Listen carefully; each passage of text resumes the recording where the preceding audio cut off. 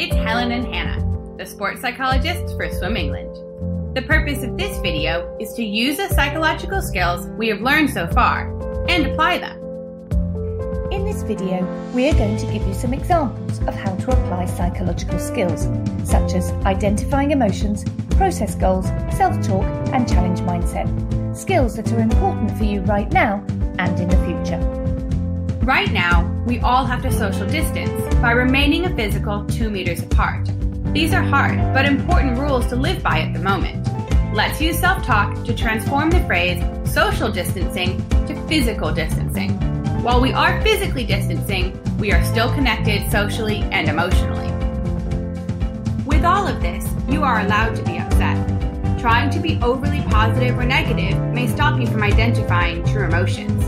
So instead, we encourage you to think, how can I be effective today? Effective in how I talk to myself, in terms of how I socially connect, and how I view things as a challenge and more.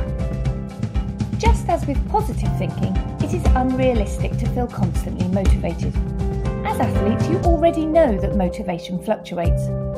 When talking to yourself about motivation, let's shift that word to committed. So ask, how can I be committed to myself, my sport progression, and my social circle?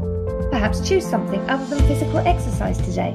Maybe read a swimmer's autobiography, analyse races on YouTube, chat swim memories with a teammate, or practice a psychological skill. But tomorrow's commitment may be that physical exercise. If you listen back to this video again, you will hear the use of words and phrases which are helpful, such as for the time being, at the moment, or right now. This allows us to forge the helpful belief that what we're experiencing is temporary. This perspective helps us cope.